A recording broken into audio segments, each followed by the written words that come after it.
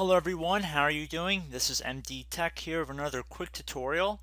Today I'm going to be showing you how to change the boot order of your BIOS. This tutorial is not going to be specifically showing applications you'd be doing this with.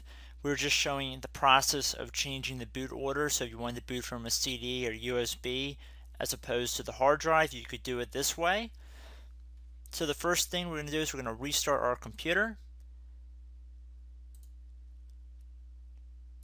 Now while the computer is restarting, we have to click on a key on our keyboard to launch the BIOS settings.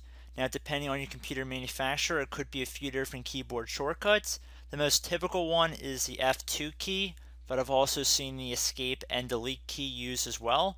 Sometimes if your computer is booting up and you see something along the bottom of the screen that says press this key to enter setup, just click that key and that will get you to where we are going to go for the next step.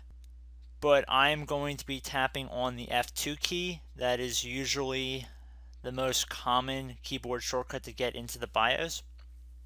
You can go online to look up specific keys for your motherboard manufacturer. I'm going to use the arrow keys on my keyboard to scroll down to the enter setup selection, and now I'm going to tap on the enter key on my keyboard. So now we've entered the BIOS. So using the arrow keys on my keyboard, I'm going to scroll over to the boot tab.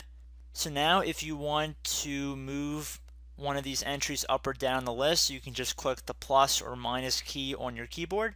So let's say I want the CD-ROM drive to be the first item to boot.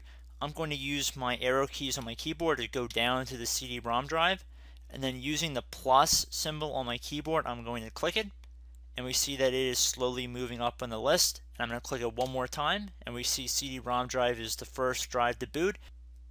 So in order to save these settings, I'm going to click on F10, save configuration changes, and exit now. Before I click on enter to accept, I do want to let you know you can reverse these changes to default settings at a later date if you want to.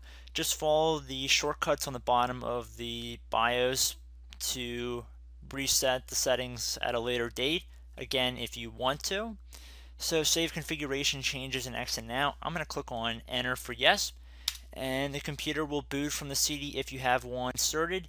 If there is no CD inserted in the computer, or whatever your primary boot device is, it'll automatically go to the next item in the list to boot off of. So I hope this tutorial helped you guys out, and I will see you in the next video. Goodbye.